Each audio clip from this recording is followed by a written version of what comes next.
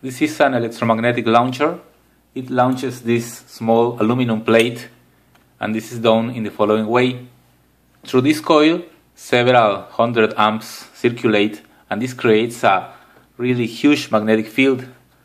This magnetic field only lasts for a fraction of a second, but in this time it induces a current in the aluminum since it is a conductor, and the current induced in the aluminum plate generates its own magnetic field. Because of Lenz's law, the two fields are opposite, they oppose each other. So there is a repulsion between the plate and the coil. So the plate is launched because of the force generated by the opposing magnetic fields. So let's see how it works.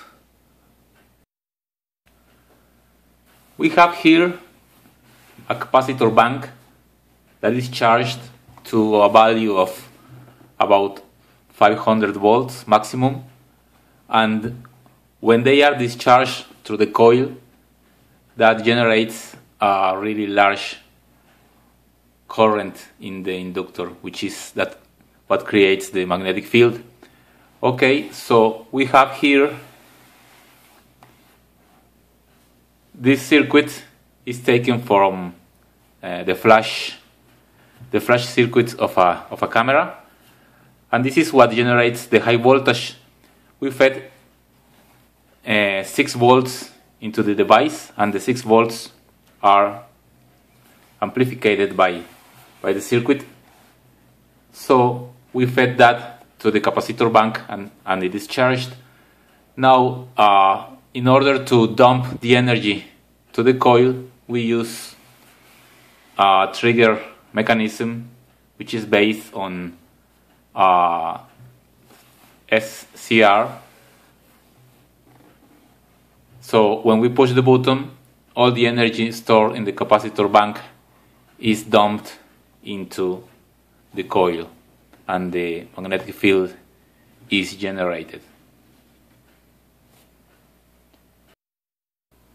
Let's put a small charge on the capacitor bank. We will charge to about 50 volts, only to see how it works. Press the fire button. Okay. Of course, if we give more voltage to the system, the energy increases. Now we have more distance, and now let's charge the system to full capacity to see how it works.